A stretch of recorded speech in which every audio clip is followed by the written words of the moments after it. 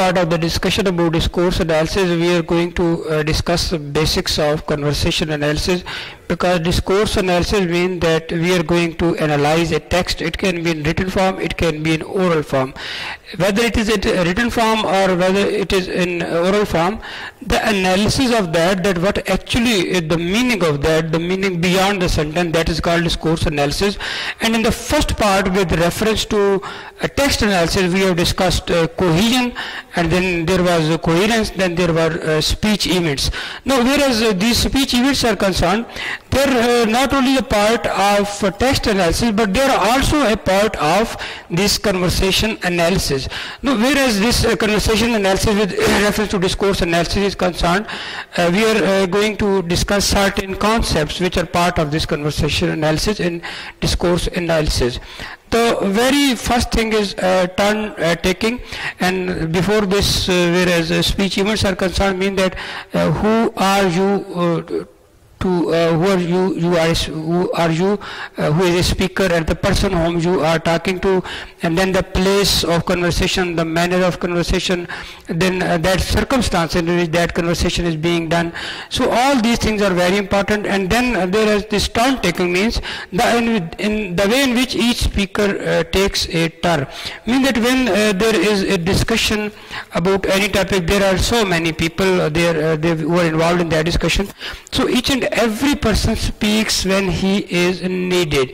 So turn taking means that you must know that when you must say something, that's called turn taking. And if you are for an interview, so you are going to be asked questions. So when you are asked a question, then you must speak, otherwise you must remain silent. So turn taking means that you must wait for the person to stop, and then you must start your talking. And one must be clear about this concept of turn taking, because if he is not aware about turn taking, there is going to be a problem that is called distortion of the conveying of messages.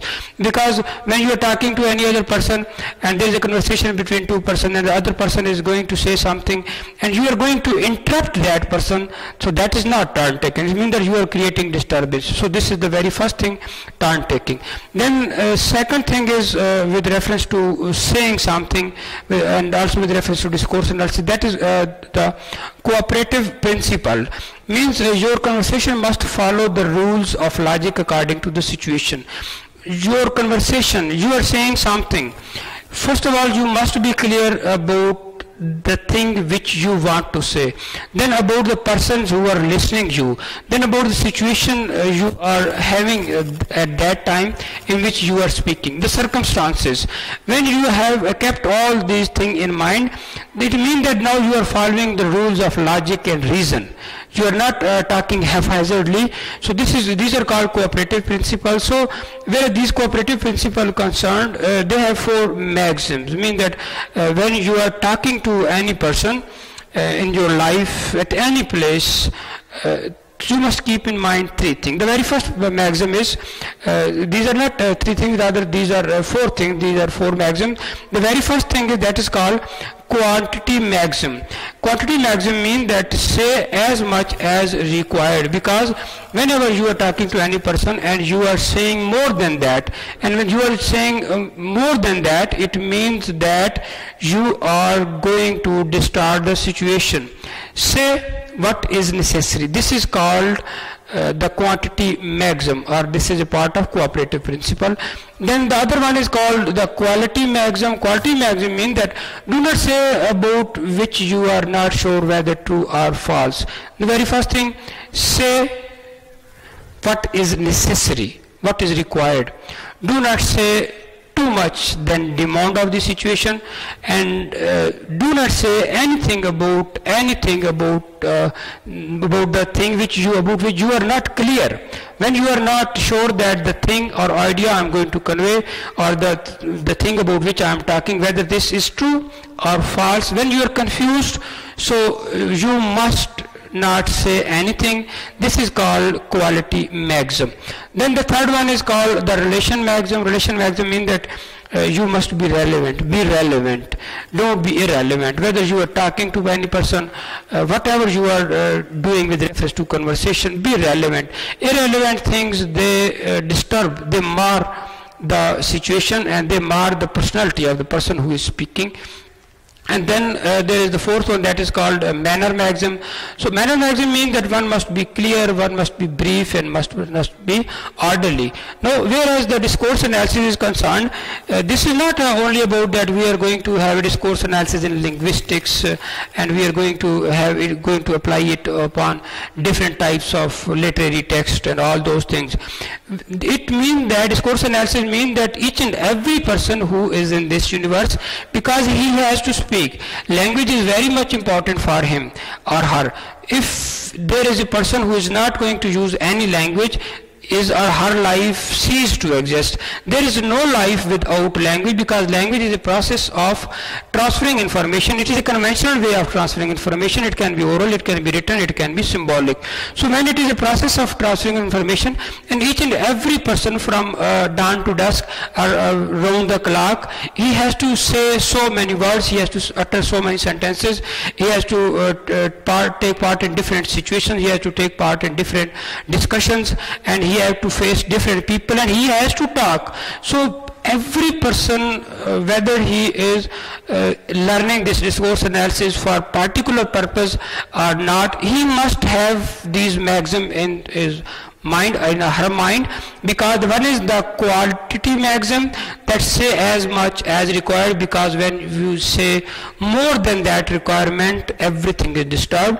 Then do not talk about that thing about which you are not sure, because when you are going to talk about anything about which you are not sure whether this is true or false, that is a type of a lie, and lie is a sin. And then whenever you are to talk to any person, whoever is the listener, be relevant, be to the point. And when you come to know that your silence is not important, because you think that at this time my speaking is very important, then you must speak. Because there are two things. One is to be silent, and other is to say something. One must remain silent most of the time, because it saves our life, it saves us, it saves our values, it saves our personalities, it increases the grace of our personality. But when we come to know that no, our speaking is very much important than our being silent, then we must speak. And this is called that be relevant, and don't talk about those things about which you are not clear. And then manner maxim means that be brief, clear, and orderly. And all those people who are clear, their minds are clear about their political thoughts, their minds are clear about their social, moral, ethical, and religious thoughts. They are clear about their religion, they are clear about their norms and values, they are clear about their texts, they are clear about their thinkings. Whatever they are doing, their thinking pattern, they are clear. There must be clarity. And any person who has clarity of thought, he can be in the position to convey message in a clear manner. And brief and orderly. Orderly means that there must be cohesion, there must be coherence. You are not going to be illogical. You must follow a reason, you must follow a logic. And brief means that to the point. These are the things which are for all the people. And then with reference to conversation analysis, there is a thing that's called, we say, hedges. So these are words. Hedges are words, hedges are phrases, and these are expressions used when we are not sure what we are saying is correct or complete, because we are not sure. When we are not sure, suppose when you say, as far as I know, it means that I am not sure. I don't know about that. But I am saying that as far as I know, so that can be true, that can be false. Then I am not sure, but. Now again, the same is the situation, and we have to face this. And these are called hedges, because we are not sure about it. We are not. We cannot say about anything about surety that it is correct, it is complete or not. Then we use this type of term, that as far as I know, as far as I think, as well as I feel, as far as I observe. So these are the expressions which are used with reference to hedges. So, and it is also a part of discourse analysis. And then the next thing is called implicatures. Implicature means additional meanings conveyed by a speaker. Let us have a look at this example. There are two persons who are talking to each other. One is John. John is asking Lark, are you coming to the party tonight? It means that there is a party at that night, and John is asking a question, and the answer is from Lark, I have got an exam tomorrow. No, there is no logical connection between what John is saying and what Lark is saying.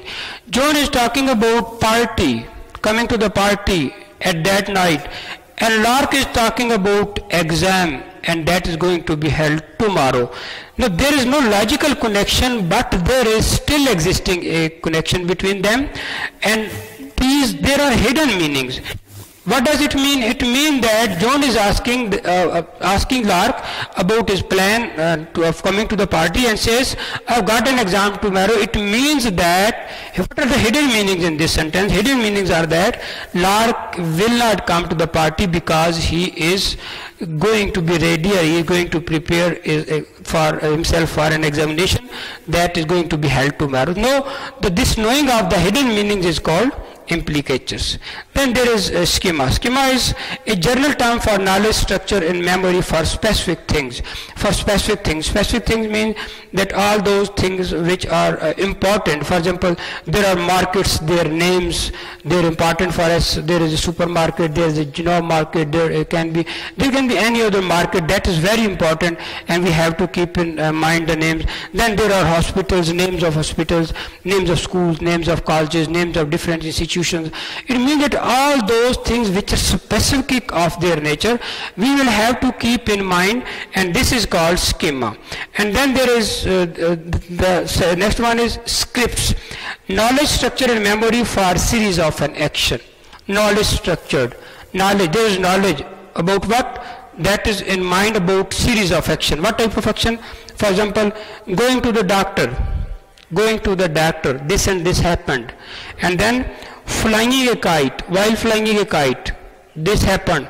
Then after cooking a food, while cooking a food, it means that there was a work that was in progress, that was going to happened at that time. Going to the doctor, flying a kite, cooking a food. So these are called scripts, because this is also about the knowledge which is part of memory for a series of actions. So difference between both these is that it is about a series of actions, and schema is about the general knowledge that is in our mind, but about specific things. Then the last thing with reference to this conversation analysis is background knowledge. Background knowledge means that when we talk to any person, we assume before that this person must be aware of so many things like this and that. So when we think about this thing, that that person must be, so that is called background knowledge. Or we have to face so many situations, and when we have to face so many situations, so in order to understand the real situation, we keep in use, we keep using, or we have background knowledge about that, and that knowledge is our aware from, with reference to our awareness from the situations, from people, from circumstances, from systems. So background knowledge helps us in understanding the meanings of that conversation. So this is all about discourse analysis, and discourse analysis means that we are going to understand the meaning beyond the sentences. It is a language beyond the sentence, mean that meanings which are hidden meaning. Then all these things are part of discourse analysis, and two things are very much important with reference to discourse analysis, that we are going to, here we have to have the analysis of written material, and at the same time of the material that is not written, that is in the form of a conversation. Written material can be text, this can be analysis of a text, and it can also be analysis of a written material. And whereas discourse analysis is concerned, in our day-to-day life we can keep in mind this discourse analysis, and it becomes easy for us to understand not only others, but we are also will be in the position to understand ourselves and our intentions in the best manner after having a discourse analysis even of our own conversation and of our own texts.